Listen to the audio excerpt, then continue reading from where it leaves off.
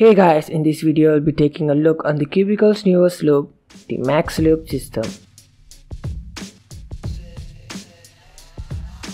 So guys, before moving on, support by hitting the subscribe button and the notification bell. So first thing first, Max Lube System has two types of lube. The Max Command, a silicone based lube, and the Max Fleet, a non-Newtonian lube. So what is Newtonian? We'll come back to that later. This lube costs $9 each and $15 if you buy them together. Talking about the packaging, it comes in a sealed 5ml syringes with two green dispensing tips for easy application on the pieces.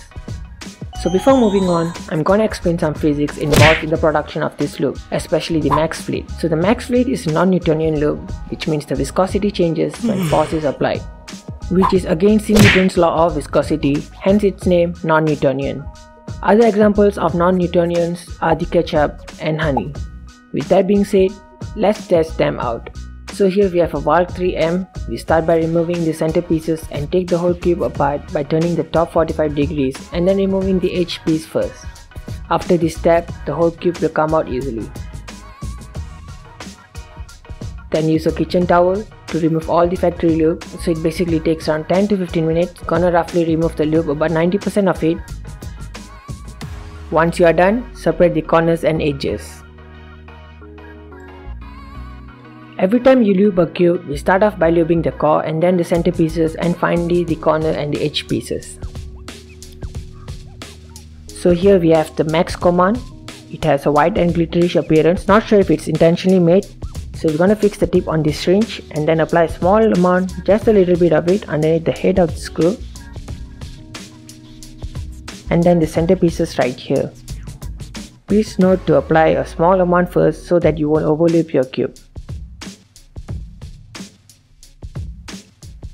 Next, getting the Max Fleet. As you can see, it has a greyish dull appearance just like the Lubical Black. We will apply Max Fleet to the edges and corners. We will again put some small amount of lube onto the pieces to avoid overlubing.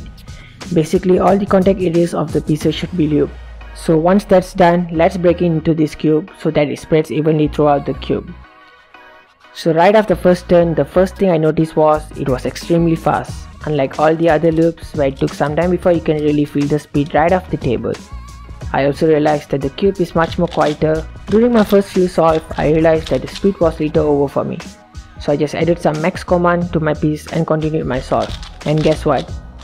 It got so much slower and controllable. The turning was relatively effortless and the feel was much more smoother. So from what the Cubicle said, the Max Command basically slows down the cube, whereas the Max Fleet is for some real speed. So conclusion, I think the Max Lube system is worth the money. It has a distinct feel in which can't be achieved by other lubes. So if you are interested, I'll provide a link in the description below for you to purchase. But if your budget is low, then consider before purchasing them because there are much more budget lubes out there. So that's all guys. If you like this video, make sure to like and subscribe. Peace.